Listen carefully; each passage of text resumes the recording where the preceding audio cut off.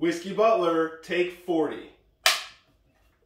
Howdy! Welcome to the Whiskey Butler. I am your host, Wesley Butler, here to serve you a little whiskey wisdom. Today, in honor of Easter, I thought I'd put on my Sunday best here, and we do an episode with an Easter theme. No, I'm not going to get religious on you, but there's a lot of other things that go along with, that are associated with Easter. So I got some chocolate here, I got some dyed eggs, I got some plastic eggs with candy in it, and I got a whiskey here from the Rabbit Hole Distillery. That's right, we're going down the rabbit hole today. So, we're going to talk about Rabbit Hole Dareringer, finished in PX Sherry Cask, okay? So, last year I was really unfamiliar with this whiskey. I'd seen it a few times in liquor stores, but I was a little hesitant to pull the trigger. As luck would have it, I put it on my Christmas wish list, and Santa left it for me under the tree. So, thank you, Santa. I was able to enjoy this whiskey, and now I'm going to taste it here for you today in this episode. So, this distillery is in Louisville, Kentucky. And this particular whiskey is 93 proof, so not on the entry-level 80 proof side, but certainly not on the super strong side. 93 is a good mid-range. I like a good mid-range. The mash bill on it is 68% corn, 18% wheat, 14% malted barley. So we do have a wheated mash bill here, because notice I didn't say there was any rye in the mash bill. So we have eliminated the typical spiciness for maybe a smoother taste with the wheated mash bill. It's a straight whiskey, so we know it's been aged at least 2 years. Don't know exactly how long it was aged, but we're going to go with, we know it was at least 2 years.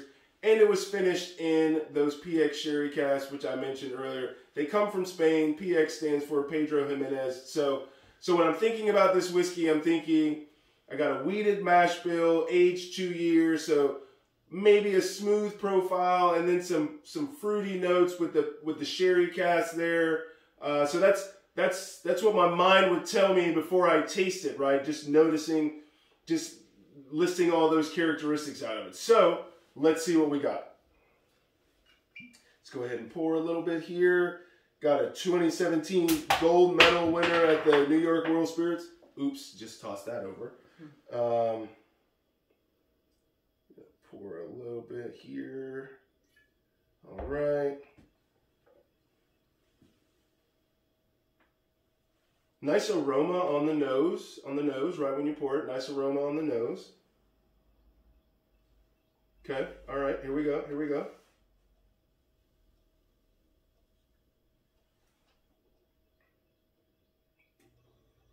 Okay, I can definitely taste some fruit on not on the initial taste, but on the back end of the taste, right? Not really tasting any vanilla, but certainly some fruitier taste there.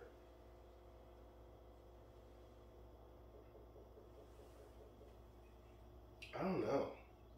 Maybe some cinnamon in there.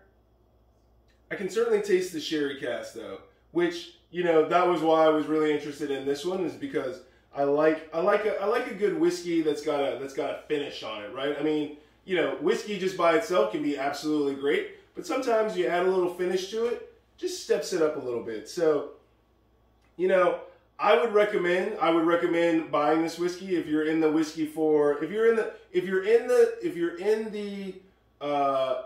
market for, man, I need a bottle of whiskey that I can take to a party, or I'm having a party at my house and we just want to kill a bottle of whiskey. This would be a good one. Tell the story about the sherry cask, it's 93, so it shouldn't offend anyone's sensibilities. But no, this is definitely a whiskey I would recommend. So, Rabbit Hole Distillery. Hope everyone had a great Easter. Thank you for watching. Please like, subscribe, click the bell when you subscribe so you're always alerted to a new one. Share with your friends. Appreciate you watching. Catch you on the next episode. Have a great day.